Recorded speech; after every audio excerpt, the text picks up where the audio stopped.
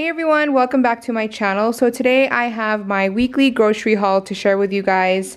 Today we went to WINCO and as usual the budget was $80 and today we spent $75. So that's good, we have $5 left over.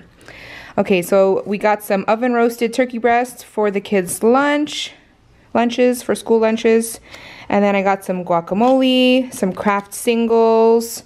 I got some lime, broccoli, lettuce, green onions, cilantro, and then the WINCO brand garlic Texas toast. This is really good.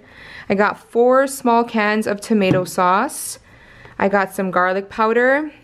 I usually buy the WINCO brand, but they have been out the past 2 weeks, so I just decided to pick up the McCormick brand because I really needed it. I am completely out of garlic powder, so I got that.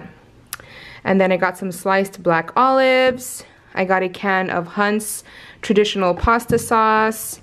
We got some Prego pizza sauce. We're gonna do like a little French bread, not French bread, but like little pizza rolls.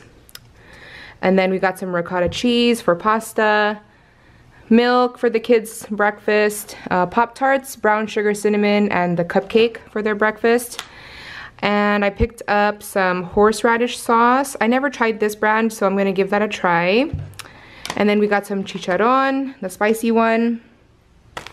I got a big bag of chopped romaine lettuce, some pepperoni for the pizzas, shredded mozzarella cheese for the pizzas. And then this is the bread that I'm gonna use to make the pizza. Just some little stadium rolls. Got some ground beef, picked up some ribeye. These are pretty thick, so I like to cut them in half and I can get 4 out of those 2. And then some Pringles, 18 count eggs, and just some regular wheat bread for the kids' lunches. So that is it. That's everything that I got today. I hope you guys enjoyed today's haul. If you did, please give it a thumbs up. Don't forget to subscribe. I love you guys, and I'll talk to you guys in my next one. Bye, everyone.